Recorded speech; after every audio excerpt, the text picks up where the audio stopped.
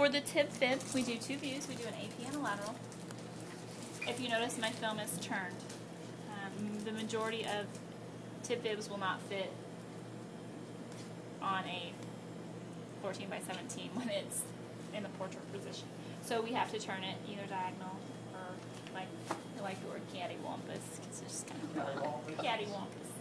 So, but it's diagonal. What you want on the lower leg is to include the ankle joint and the knee joint. So I want to make sure that that is all on there. Here's my medial and lateral malleolus. That should be good. There is my patella, so that should get both joint spaces on there. She's a great patient to have. But if you look, okay, so let's go 40 inches.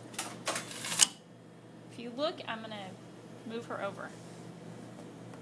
I have this much and this much of my film that I could still be using that I really need to use. But I'm at 40 inches, and this is, it won't go any further. So what you can do is you can raise it up and see how my light expanded. So you move it out. Your centering point is just the middle of the Tib Fib. I'm going to collimate in side to side, have her dorsal flex her foot. Making sure my marker's in there. And there is your Tib Fib. I know I talked about having light on the edge of the table, that you did not want that. On the Tib Fib, it's okay, because it has to be opened up.